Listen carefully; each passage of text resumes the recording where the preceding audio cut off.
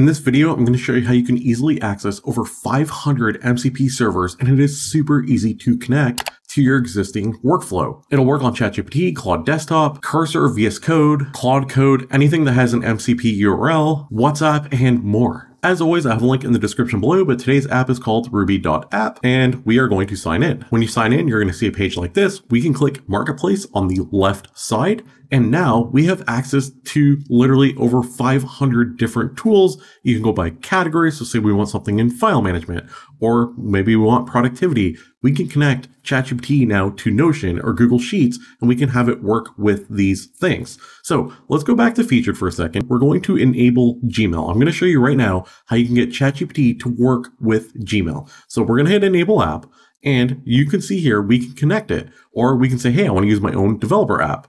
So we're going to hit the top option, it's the easiest, and we can decide what scopes we want our Gmail to use. So we can hit setup. It is then going to ask our permission for access to our Gmail. So we want it to be able to read and compose messages. We have to enable this. Do we want it to see the downloaded content or language preferences? We can decide what we want to show to our MCP server here. So we have it read and compose and send emails. We can hit continue. Now our Gmail is ready to integrate into all these different services. So now we are going to click this button here, and now we can select a platform. So say we want ChatGPT, we can do this in developer mode, which I'm going to show you in just a sec, or we can go to a custom GPT and start talking to the custom GPT, connect Ruby, and then we can talk to the GPT to talk to Gmail. But let's go to developer mode, and I'm going to take you through the process now, and it's really easy to do. We're on ChatGPT, we're going to click our name, go to settings, and then you're going to go to connectors. Now you're on connectors, you're going to scroll down until you get to advanced settings. We're going to enable developer mode.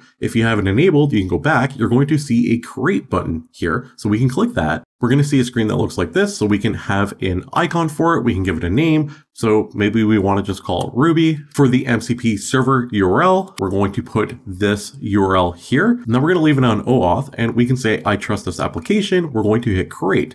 If you have not signed in before, it's going to ask you to sign into your Ruby account. Once you do that, this screen is going to pop up. It's going to say, hey, do you want to allow access? We can say yes. We're going to click our organization. We want to connect. Now we're being redirected back to ChatGPT, where you can see Ruby is now connected. Now let's come back to our main page. We can hit the plus, and if we go down to more, we can see developer mode. Under developer mode, we can go to Ruby. We can enable it. We're going to disable Supabase for a second. So we have Ruby enabled, and now we can actually talk to Ruby about our Gmail because it has access to it. Can you tell me if any email is in my spam folder? You can see here it's looking for available tools. It found it. Now it's calling the Ruby tool. It's searching the email, and it is now able to look through my Gmail, and it's going to come back with an answer for me. We're going to get a screen that looks like this, where it's going to say, hey, we want to look at read only, and we want to fetch the messages in your Gmail. We're going to just hit remember this for this conversation. We're going to hit confirm. We just have to do this once, and then the remainder of our conversation with Gmail through Ruby on ChatGPT, it has the ability to just keep talking to us about our email. We don't have to confirm any further. It says the short answer is yes. You've got spam. It gives us a snapshot of what is in there in our spam folder. It says there's 34 messages, and it even shows what the last date of a spam email was. What is really cool is we can unspam specific threads. We can create filters so legit partners don't go into spam, or we can just bulk delete. So we can say, hey, can you make a list of emails you think are not spam and move them into my inbox? So I don't have to read through 34 different emails now. Through ChatGPT, using an MCP server of Gmail has the ability to go through all the different emails, sort through them, use the AI, and move all the emails into my inbox. So it even says I won't move anything without your okay, and it makes a list for me, likely spam, not likely spam, and it even says, hey, do you want different rules? So I can say yes, and all of these emails are now being moved from my Gmail, from the spam folder to my inbox, without having to read any of them. So now I know I can go through these new emails and say, okay, these are the important ones I need to look at. I can even do a follow-up message and say, hey, can you summarize all 34 and put them in order from the ones I have to look at first? What do you prioritize and why? So I can have ChatGPT do a lot of the heavy lifting for me on Gmail now. And this only works well because I have a good understanding of AI, and you can too. Thanks to Brilliant, the sponsor of today's video, and Brilliant is an amazing platform if you want to learn all about AI. For example, if you want to learn about neural networks, which is really important for the world of AI,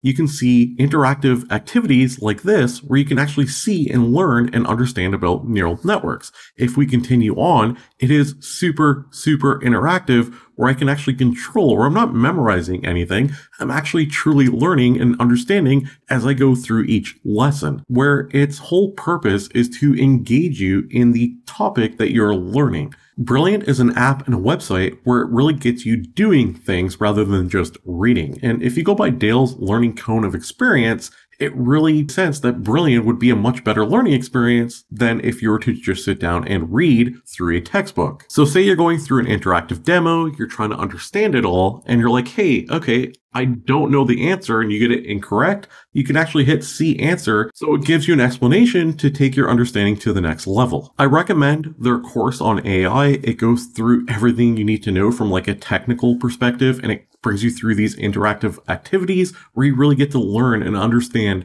the workings of AI. Brilliant really does help you become a better thinker and problem solver, and they offer thousands of interactive lessons in math, science, programming, and even AI. Learning a little bit each day is one of the most powerful things you can do for your personal and professional growth. Brilliant keeps you on track to reach your learning goals. To learn for free, go to brilliant.org/FranklinAI or scan the QR code on screen or click on the link in the description below. Brilliant has given our viewers a 20% off annual premium subscription, which gives you unlimited daily access to everything that is available on Brilliant. Now you signed up for Brilliant and you're becoming an expert on AI and many different subject areas, you can come back and you can go to apps and you can see all the different apps we have enabled, which we have access right away into our MCP server that is already connected to ChatGPT. So you can see the ones here. We can also go to Marketplace like I showed you before, and we can just connect literally any of these. So you use Notion and you use Notes, you can connect it. You want to connect GitHub? Well, guess what? You can do it.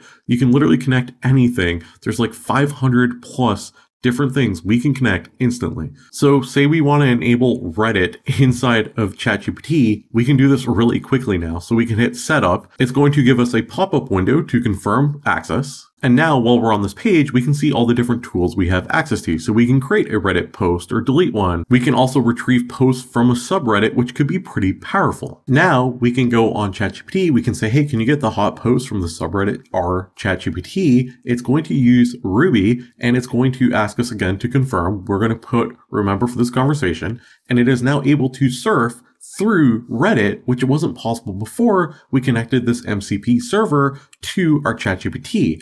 But where this is really cool, and you can see the results here that we're getting and the upvotes, and we can see the post and everything. But where this is really cool is just by coming on Ruby, we can literally go to the marketplace, add in any app we want to our app list, connect it here, and once we connect it once to ChatGPT, it is connected forever. Say we want to connect Figma to beyond something than ChatGPT, we can hit the install button, we can select our platform. So say we pick Claude Desktop, we can say, hey, we're on the free plan or we're on the Pro Max plan, and it has a step-by-step installation guide that you can follow. So if you're on Cursor, there's a one-click button, it'll open up Cursor, it'll install for you. If you're on VS Code, same thing, you can one click, it's going to enable MCP servers, and now you can open up a chat and access Ruby right on your VS Code.